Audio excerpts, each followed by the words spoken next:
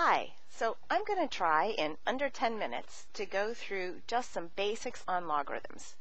So here's what I hope to accomplish. We're going to go through a basic definition. We're going to talk about evaluating. I'm going to show you the three different properties used to expand or condense log expressions.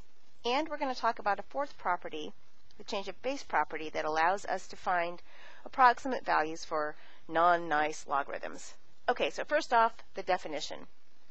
And really, most books I see define it as an inverse operator for exponentials. And that's just the easiest way to see it, because exponentials are more familiar to us. So here, take a look at 2 to the 5th equals 32.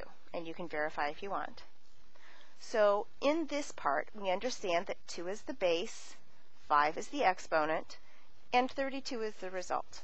Well, that has its own logarithmic version as well. And you can see some of the examples we're going to work down here. And here's what it looks like for this 2 to the 5th equals 32. We write the word log for logarithm, and then it has a base. So the base that was over here is the base that's here. And we write it right after the word log, and it's a little subscript. So log base 2, that's what we say, log base 2. It's kind of a comma in there when you're saying it, of. Well, now the thing that we take the log of is the result from the exponential version. So it's log base 2 of 32, and then the answer is the exponent. So the answer, the result for a log equation, for a log evaluate question is, what power do I need to raise the base 2 in order to get that argument, to get the 32? Okay, so let's take a look at these. Looks like I have 6 examples. Maybe I can keep that top one on the screen too so we can kind of have a reference. So remember, as we go through these 6 examples, we're thinking, okay, what do we have to raise that base to get to the argument? Okay. So practice saying it. Log base 6 of 216. So 6 to what? And these are all nice. They're integers or rational numbers or something like that. So 6 to what number gets me to 216? So maybe even you write that someplace. So you're thinking off to the side here. 6 to what power gets me 216? Right, 3. Right? So log base 6 of 216 is 3, because 6 to the 3rd is 216. Okay? If we work down, log base 2 of 16. 2 to the what gets me 16. 2 squared is 4, 2 cubed is 8, 2 to the 4th is 16, 2 to the 4th is 16, so that means this answer is 4. That's the power for the base to get me to 16. Okay, I'm going to have to speed it up or I'm never going to make it in 10 minutes. Log base 7 of 1. 7 to the what to get 1? Pause if you want to think about it. Otherwise, we all know that anything to the 0 power gives us 1.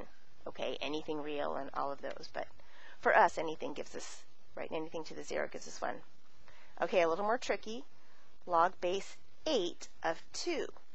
And you're thinking 3, right? Jumped into everybody's head because that's the relationship between 8 and 2 power rise. But remember, now it's my base of 8. And somehow I have to get from 8, so let's write this down, with an exponent to 2. So 8 cubed is not 2. But you're thinking, yeah, but 2 cubed is 8, so that means it's an inverse idea. So it's the cubed root of 8. That's 2. And then if we write cubed root as an exponent, remember, that's a fractional exponent, so 8 to the 1/3 gives me 2. So that power is my answer, 1/3. 8 to the 1/3 is 2. One more tricky one here. Log base 5 of 1/25. So now I have to get that 5 into the bottom. And you're saying, 2, Angela, 2. Yes, I know it's 2. But it's going below. How do I get the 5 squared below the fraction bar? Exactly. Negative numbers do that for us. 5 to the negative 2, right? Scribble that in right here. 5 to the negative 2, 1 over 5 to the positive 2, which gives us that 1/25th. So again, our answers, our results are always what power is it do we need to apply to the base that gets the argument. Okay, log base W of W to the 12th. Yeah, okay, not very interesting. 12. W to the 12th gets me W to the 12th. Okay, so let's take a look at our three properties. So here they are. And I'm using just a generic base A on these. They could be anything. And typically they'll be numbers. So the first one, log base A of u times v. So if we're taking the logarithm of a product, we can split that apart into two different logs with the same base, and it's a sum. So a product of the arguments leads to the sum of two different logarithms. Log base A of u times v is log base A of u plus log base A of v. Okay. Log base A of u divided by v. Hey, guess what? It's very similar. Log base A of u minus log base A of v. Okay, so if we divide in the argument, it's a minus when we split it apart into two logs. Okay. And this last one, it's an exponent property, so this power can come down in front. Log base A of u to the b equals b times log base A of u. So one thing to keep in mind is that all three of these properties can work in both directions. So sometimes we'll work them this way, and typically that's when the instructions are expand. And the other way, right, we'll work them in this direction if the instructions are condense. Oh, pretend there's an N in there. Okay. So I have two examples, one of each. So the first one, use the log properties to rewrite as a single log expression. Okay, that's the long version of condense. Okay, so I need to condense this expression here. They all have the same base, so that's good. So the log base 3 of x plus 2 times log base 3 of y minus log base 3 of w. Okay, so here I'm working, right, I'm going to slide.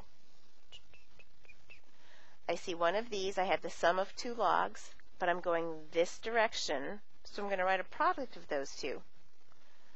But you might also notice that I've got a coefficient in front of one of mine, so I'm going to use this third property a little bit.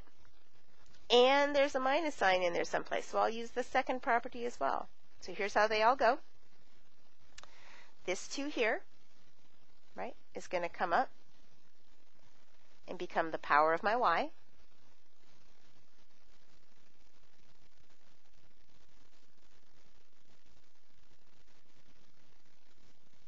Notice I'm writing that base in every time.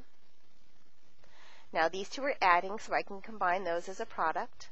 Log base 3 of xy squared minus log base 3 of w. Okay.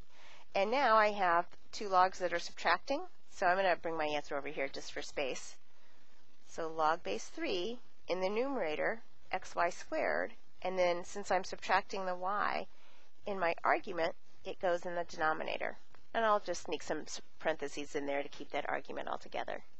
Oh, I'm not going to make it. It's going to be close to 10 minutes, though. Thanks for your patience. Okay, now this time we're going to expand. So this is going the other direction. Okay.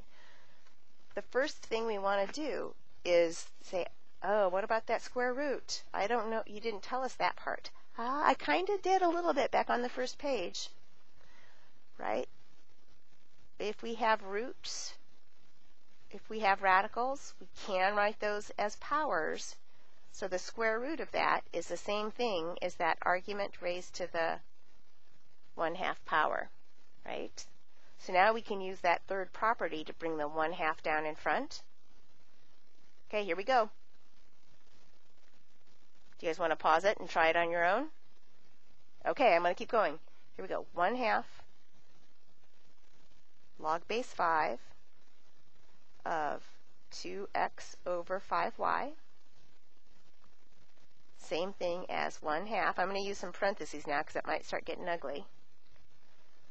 Log base 5 of 2x minus log base 5 of 5y. Now inside here I've got another product in each of those that I'll have to deal with. Here we go. 1/2 log base 5 of 2 plus log base 5 of x minus, now it's minusing both of those, so I'm just going to assume you can take care of that, minus log base 5 of 5, another minus, it distributes log base 5 of y. Okay. So that could be one possible answer. If you wanted to get super brownie points from your instructor, you might say, hey, but I learned yesterday, you taught us so well that log base 5 of 5 is just a very convoluted way to write the number 1, so you could tidy that up, and I don't think I have enough room. But imagine all of that with this whole thing being replaced by the number 1. And that is it expanded. Okay, I told you I'd show you the change of base property, so let's take a look at that. So this lets us use our calculators to solve some of these exponent or these log questions if it's not something we just know. Okay. So my screen's a little dirty, but I think you'll be able to read off of it. So log base a of x equals the log base b. I'm going to change the base to something else.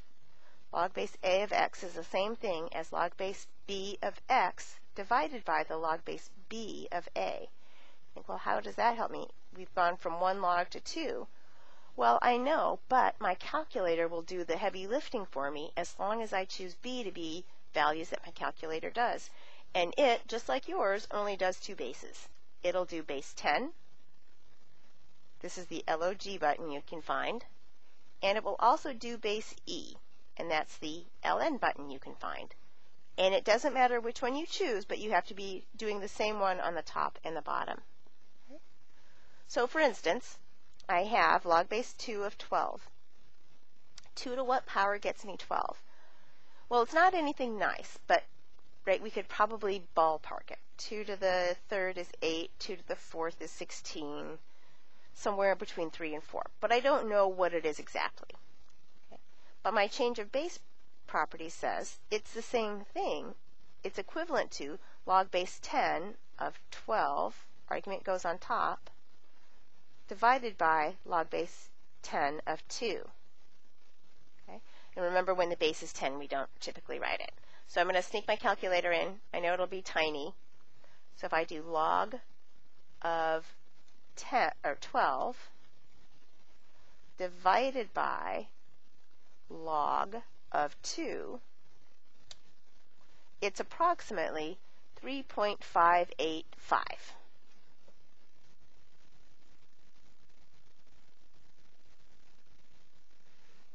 Okay?